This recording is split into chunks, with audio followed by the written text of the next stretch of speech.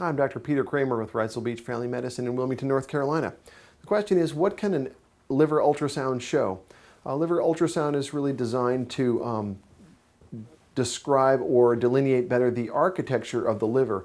You can think of cheesecloth, and the liver cells stick to this matrix of cheesecloth, and those cells then will grow and attach to each other and form basically the liver. When you look at an ultrasound, you look at the consistency of the liver, you look for cysts, you can look for blood flow within the liver and determine how the blood is flowing through the liver.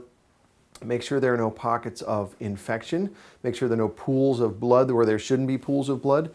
You can also find cysts and scar tissue, also known as fibrosis. You can detect what's called fatty liver changes, where instead of those regular liver cells that are in there, you get little fat cells that take the place of the normally functioning liver cells.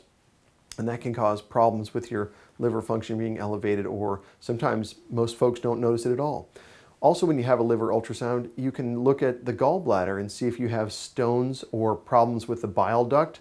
And the bile is produced by the liver, stored in the gallbladder, then put out of the gallbladder during meals to absorb cholesterol and fats and things like that. If you have a problem with the manufacture or the production or the disbursement of gallbladder or bile, then it can back up in the gallbladder and cause problems, which then can back up into the liver and give you trouble.